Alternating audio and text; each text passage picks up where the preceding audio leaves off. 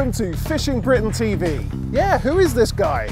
Coming up, we've got Richard Chapman out looking for some wild carp. We also explain what's in the panyan. And the Morgans take us out and show us how easy it is to get the next generation involved in fishing.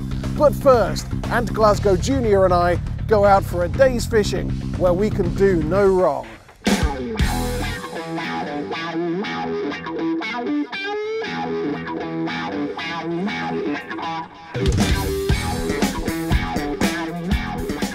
And Glascoe Jr and I have been friends for many years, and we've made DVDs and films between our fishing adventures. Along with catching plenty of fish, we've had some great laughs. So what method is this, Alan? Well, no chance of creepy catchy monkey with the amount of trees that I've got into.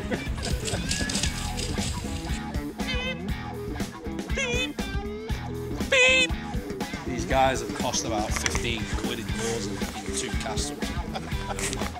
Luckily, as a filmmaker, a camera is never too far away to capture those unexpected things.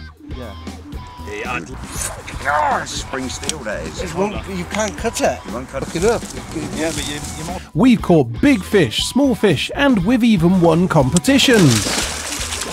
But there are some days that stand out from them all. We decide to pop along to a local carp water where we're told that there's a few pike. We step up to the water's edge, and Ant is the first to cast, and he's hooked up straight away. So, not to be outdone, I cast into exactly the same spot, knowing that pike are competitive, and if one just swam off with a meal, then another may be waiting in line.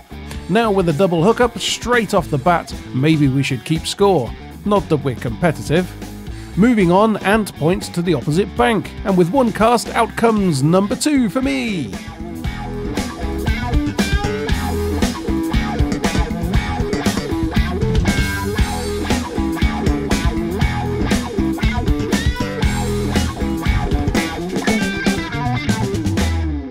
Ant sneaks into the same spot from the other side and takes another one.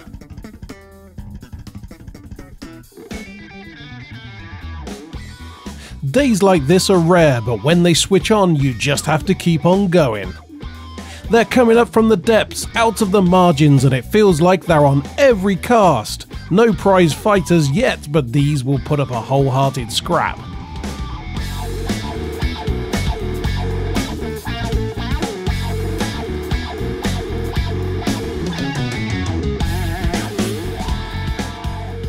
My gill is doing a fine job.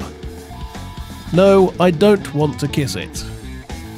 Watching these things explode on the top of the water is some of the best fun you could have on a rainy day. All caught on a small white surface lure designed for bass fishing.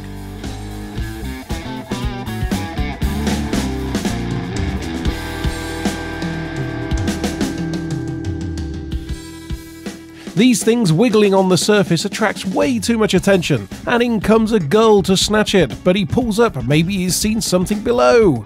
Oh yes!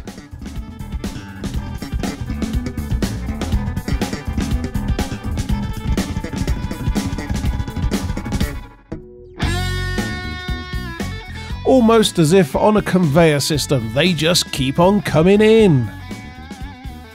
These days make up for when it's hard fishing.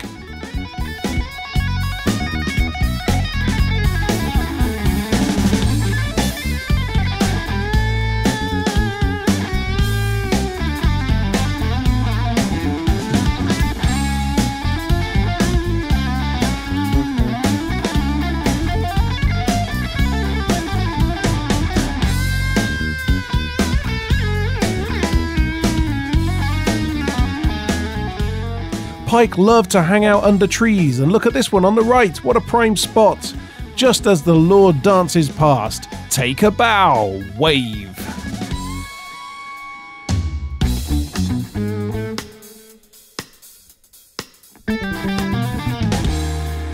What a day, what a lake, what a show. Now, did you keep counts? Let's just say Ant didn't win. He was too busy untangling the ones that I kept putting in trees. And that's what great mates are for. It's been awesome. I love this place, and thank you very much, Ant, for bringing me up here. It's all good. It's all good. What a great day, one I'll never forget. But there's still more to come. We've got fish, we've got snacks, and we've got fluff. But first, I've heard he can bench press 2 chocolate Labradors at the same time. It's David with the Fishing Britain news.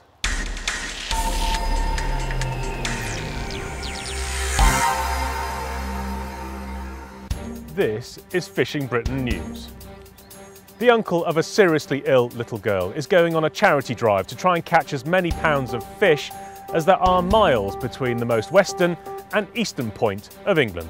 Gary Strudwick's 7-year-old niece, Georgia, was diagnosed with the rare disease called Rett syndrome. Gary aims to catch 446 pounds of fish, which is the same number of miles from Land's End, England's most western point, to Lowestoft in Suffolk, the easternmost point. Visit justgiving.com/Georgia's Rod Race. 4 guys travelling in a motorhome have achieved something very similar, but in the States. Chase McGarry, Pete Wilson, Matt Wrosinski and Jack Fingen went on the fishing trip of a lifetime to 16 states in one old motorhome, hoping to catch a lot of fish. They aim to create Hitch and Fish, a film that will show America through fishing. To fund the trip, they posted their project on Kickstarter with the goal of raising $33,000 in 24 days. Now they're trying to sell it as a TV show. Back in the UK, and the Big One Fishing Show took place in Farnborough last weekend. It included hundreds of trade stands and exhibitions, thousands of fishermen and women, a food hall, lectures and presentations, as this film by Back of the Landing Net Carp Fishing shows. Now do you fancy some fishing that'll do the world of fishing some good? The Wild Trout Trust auction takes place on eBay and by post from the 4th to the 13th of March 2014. There are 258 lots, mainly fishing days and holidays, but also books, art, tackle, flies and shooting. See the catalogue at wildtrout.org. And finally, a lady angler from Auckland has caught the New Zealand record Pacific bluefin tuna. Donna Pascoe, who runs a fishing charter business, reeled in the 900-pound fish after a 4-hour battle, and she may have also landed herself a world record. They took it to the Huhora Big Game and Sports Fishing Club, where it was weighed, photographed and put on ice. The current world record, also from New Zealand, is 738 pounds. You are now up to date with Fishing Britain news. Fishing for facts, landing the stories.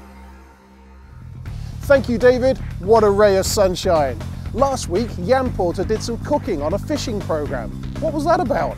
Let's explain it. Ready? All together now? What's in the pan, Jan?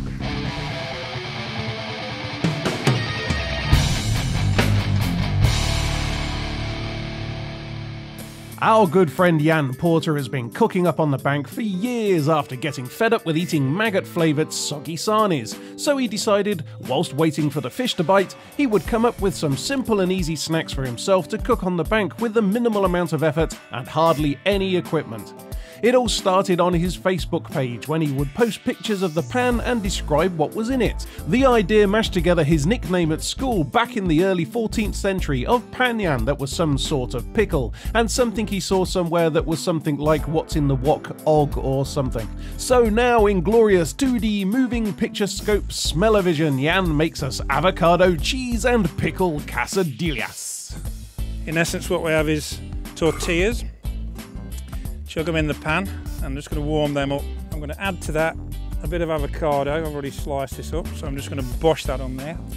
And then I'm going to mash it around with a spoon. And then I'm going to squidge on some smooth pickle. A big dollop of that. Smear that around as well. Now it's starting to steam nicely. Then we're going to add some cheese. This is just pre-bought packet cheese. Emmental, just for the record. I'm just going to sprinkle some of that on and get another tortilla and then stick that on the top there, and I'm just going to cook that through and let the cheese melt. I'm not going to flip it like a pancake. I'm just going to put a plate on there, turn it over and then just transfer it to the other side. I'm just going to keep that eating through. If you want to get the heat to come through a little bit more, and also advantageous to use a lid, and that'll just bounce the heat back and it saves using more gas. So just leave that now for probably 3-5 minutes, depending on if you like it crispy or burnt. and then it'll be ready to eat. Thanks Jan. I've seen some worse things on that Come Dine With Me. Join us next time for some cheeky chorizo bankside pasta.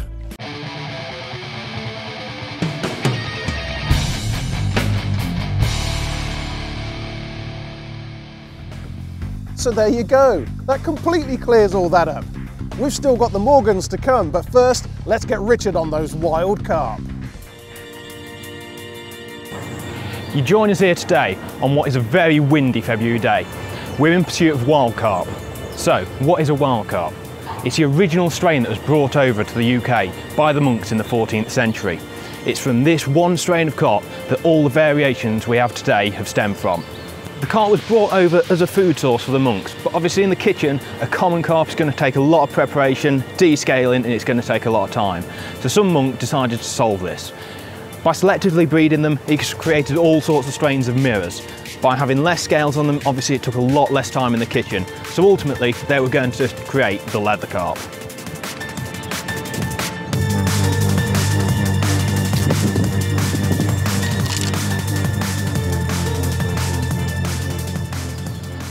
So we've got the rods all clipped up, so all that's left to do now is clip on the PVA bag and get them out there. As you can see, we've got sweet corn in the PVA bag. Normally, being wet, it's going to melt it straight away. So all we've done, a little tip here, add some rock salt to your corn, mix it all up.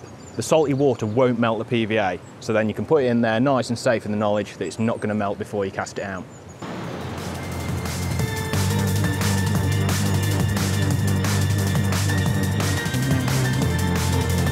Don't want to be forgetting that.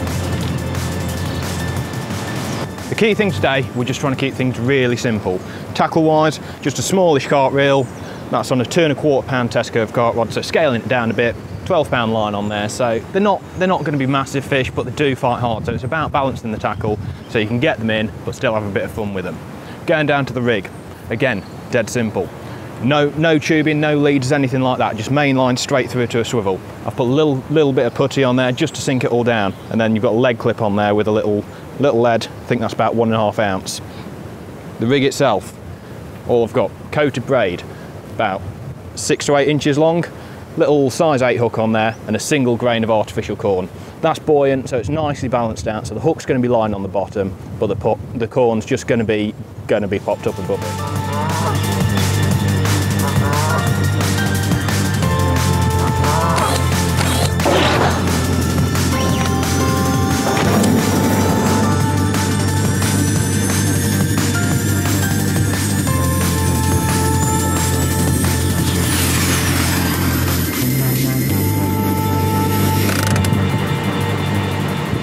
We've made a move, we've gone round to the other side of the lake. We've got the rods out, they're back on the alarm, so hopefully we might even get a take.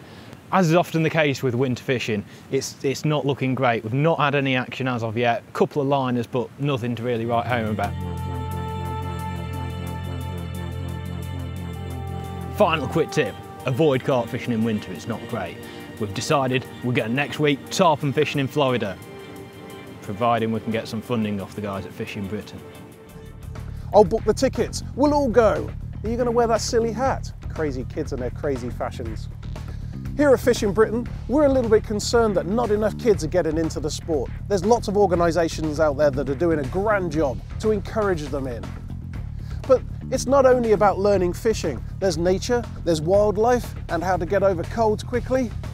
But we need to make it cool again. Have you got any ideas? Then post a comment on our Facebook page. Hywel has come up with a few ideas of his own, and he shows us how much fun it can be as a family.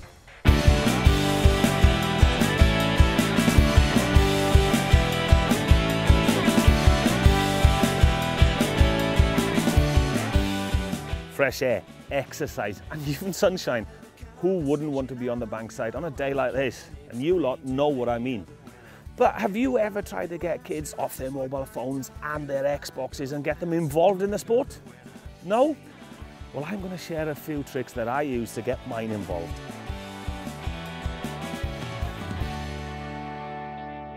These two are really enjoying themselves, but where do you start? Now, the simplest and easiest thing to do is to take your child along to a coarse fishery. You can get a short whip. Now, that's all it is a long piece of carbon, float on the end, few weights, maggots on the hook and drop it down. No technique, no casting, nothing, just pushing it out, dropping it down. And I've seen kids in shows that come and catch their first fish and the grin on their face, well, it's well worth seeing. But moving on from that, we've got spinning.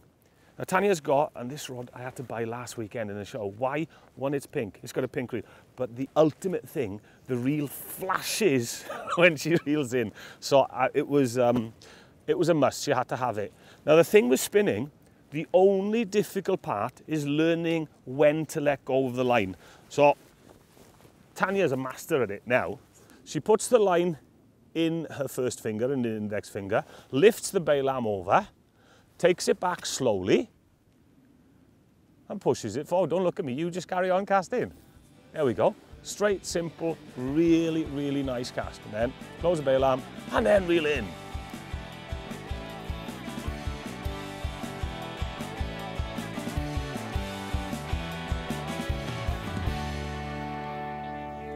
Now, a lot of people say years and years of practice to master the technique of fly casting. There's a few things you can do. Tendency with children is to have their arms away, and so let's get it really, really simple. Number one is the timing. That's all we did with Tanya when she was 3.5 years of age. We went tick-tock, and that's all she did on the back cast was she went tick-tock, and that's it. Don't complicate it. Do it again. Tick-tock. That's as simple as it. Tendency as well with children to take their hands right up here. It's a little trick for you, a little tip. Tell them to, tell them to pick up the phone. And what they're going to do, they're going to pick up the phone straight away. As you can see, Tanya's left-handed, she picks it up like that. They're not going to pick up the phone like that. Do it again.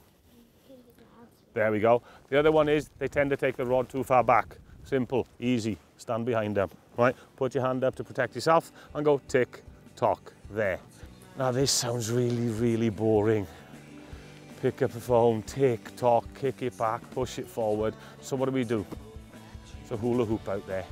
Big lump of bright wool, and then have a bit of fun. Competition time. Two sisters, right?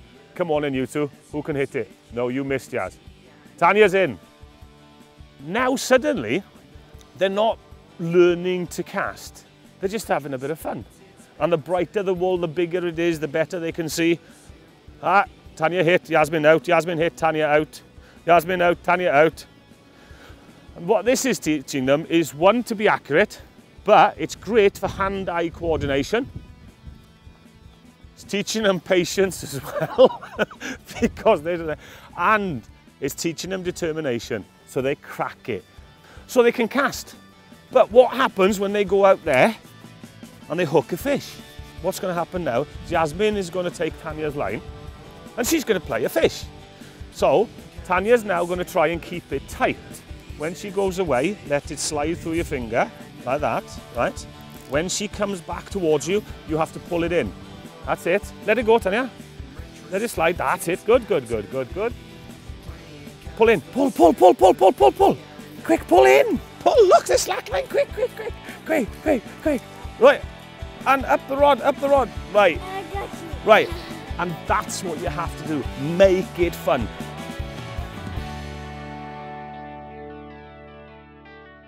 It's not all about the casting and having fun. Once they've mastered that, they go out on the water and put a fly on. But what fly? Now, in here, very, very quick selection for you. These are buzzers. They live on the bottom of the lake. But there are nymphs as well. They swim around. And then when they hatch, right, they get trapped in the surface film. Yeah. And you've got a caddis there, alcaire. That will sit right in the surface film. And you've got a dry there as well. And if you look at this closely, right, it's got legs. Oh, yeah. So it can represent a daddy long legs, something like that, sitting on the top there, or a hawthorn fly. So there you go. Those, when you're fishing with these, you're representing the insects that live on or the ones that land on the surface. So I'm going to get you on a buzzer, right? Yasmin, we're going to be the nasty side.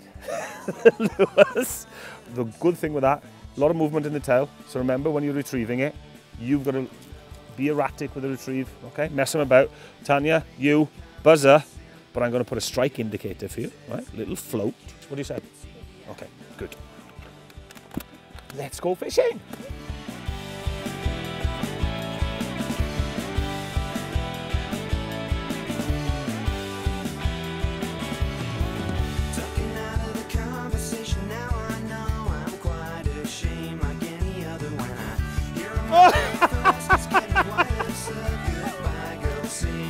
Guys, get involved. You could be out here joining me, we could be having a right laugh.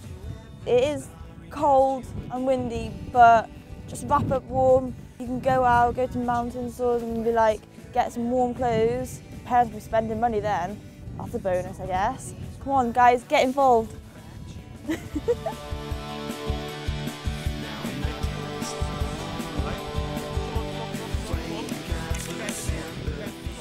Sometimes when I actually catch a fish, I feel like if it's going to pull too hard, I'll end up falling in the lake.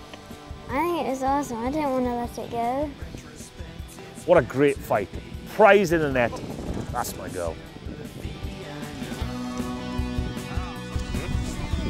No, he's fine. Look at that. Beautiful. Look at the tail. You give him a kiss? You don't want to give him a kiss. Right. And what you do, just support the fish. And then what you'll feel is you feel him start to kick. See, start him to kick now. There he goes. Yeah, fine. Well done. Well fought. You shake my hand. You not? Why? Fish smell. We need more people to come in fishing because it's a wonderful sport to get out in the countryside and we need people to come join. Well, there you go. What a day. Rain, wind, but the girls enjoyed themselves. They're back in the car now, drying out and warming up. And that's what we have to do. All us anglers have a duty of care to the next generation to pass on our enthusiasm and our knowledge. Now I'm going to challenge all you fishermen out there. This year, just teach one new person. And by this time next year, there'll be double the amount of anglers. And just how many of you will take up the challenge? I tell you what, do us a short video of you and your star pupil and where you are, what you're fishing for, and even a fish if you get one.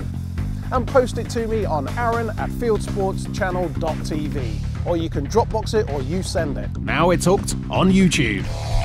Charlie Jacoby here. This is my weekly roundup of the best fishing on YouTube. Let's start with some beautiful filming in North America. In Chasing Cats in Winter, Lindner's Angling Edge has Jeremy Smith and James Lindner following catfish from the summer warm water to the winter cold. We're in the UK and it is still winter. In Short Session Pike Fishing Video 69, Simon Taylor is stacking up the angling before the end of the season and is out for a 3-hour trip on the Fens. We met up with totally awesome fishing at The Big One over the weekend. Here is their latest pike fishing tips. Live baiting Graham and Mike Pullen travel to deepest Essex to find out more. I expect you often find yourself in Hawaii with time on your hands. Well, here's a slightly annoying but generally attractive American TV presenter to show you around deep sea fishing in her series Things to Do in Kauai, Hawaii. Now for an introduction to Japanese style fishing, home of both Tenkara and, well, Tenko. Let's play with a cat, says Ken Tantai. It's helpful if you can speak Japanese, but even if you can't, this is characterful and you may pick up some tips, especially about cats. How do they match fish in North America? FLW Uncut 2014 Lake Okeechobee is the answer. It's the last day of the Walmart FLW Tour. Raphael Biagini is fishing bright orange boilies for bright orange carp in France, or as he calls his bait, Les Bouillettes Radicales Rubby-dubby. Finally, When Fish Attack Back compilation shows the best attacks from the Chew on the Saltwater Fishing Show based in Florida. I never knew the point of fishing was to be savaged by the fish. Click on the links to watch the videos or you will find them in this film's description. If you would like to send in a video for Hooked on YouTube, ping me the link, charlie@fieldsportschannel.tv.